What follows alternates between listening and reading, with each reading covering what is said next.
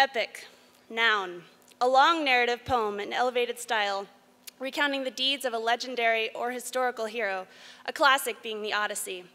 Two of my favorite things in life are bicycles and beer. So in January, I began planning my journey. Here I present to you the epic of Bike to Brews. For the previous 2 years, I have been the volunteer cycling coordinator for the Eagle Mount Cycling Club. We help with the adaptive bike fitting and arrange weekly rides for adults with physical disabilities. A dear friend suggested I turn Bike to Brews into a fundraiser for our club. In addition to raising money, one of my greatest ambitions was to create awareness around adaptive cycling. My route was strategically planned so that I would visit 26 microbreweries throughout these 3 states. My fundraising consisted of pledges from fabulous folks like you, and at several breweries along the way, I had arranged to do raffle drawings with my fellow beer-consuming patrons. Walking up to dozens of strangers to ask them for money was a stretch to even my gregarious personality. Riding my bike 1,200 miles was easy. All I had to do was pedal. If you view a 1,200-mile bike ride, grad school, a home purchase, or any major decision like you would view this stretch of railroad, it can be entirely overwhelming.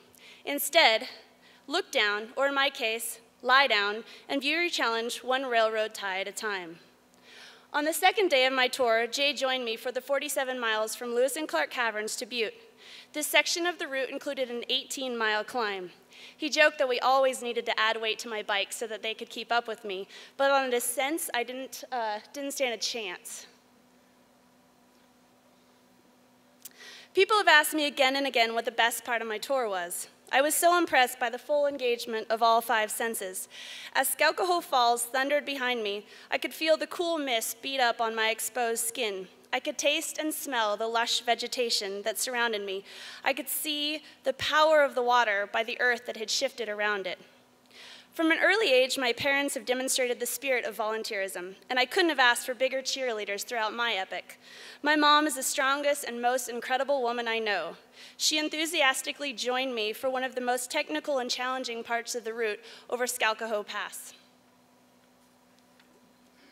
You guys have to drink when I drink.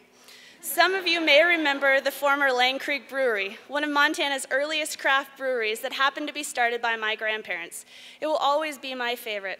So when people ask me which brewery I like the best, I really couldn't say. One location had excellent beer, while another had remarkable atmosphere. This was a delectable flight of organic brewery at Wildwood. Being alone was preeminently the most influential part of my tour. I learned more about myself than even I knew possible. I was given the opportunity to let go of things that no longer served me. I dropped inhibitions and found a new level of comfort with myself and with others. No matter how awesome and primed my repair kit was, my one and only mechanical and the events to follow completely caught me off guard. 2 chain ring bolts fell out, causing me to be stuck in my largest ring. The headwinds were brutal, and I was cruising along at about 5 miles an hour. It was all I could do to just not break down. The man I hitched a ride with was my age, and he had literally just left his wife. He was tired of fighting and disappointed that his young son heard them. Our time together consisted of him pouring his heart out and me listening.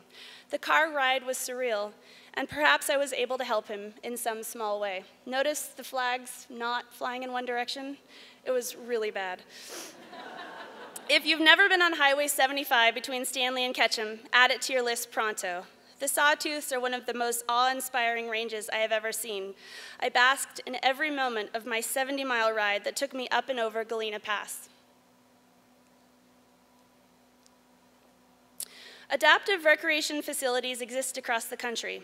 Our programs differ in many ways, but we all have a common goal: to provide therapeutic, recreational opportunities for folks with disabilities.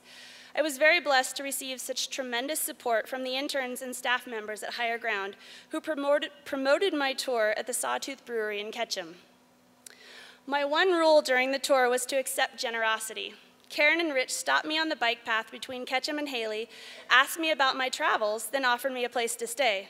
We stopped at Sun Valley Brewery for a pint, then headed to their house where Rich grilled swordfish and bok choy in celebration of Karen's birthday that day.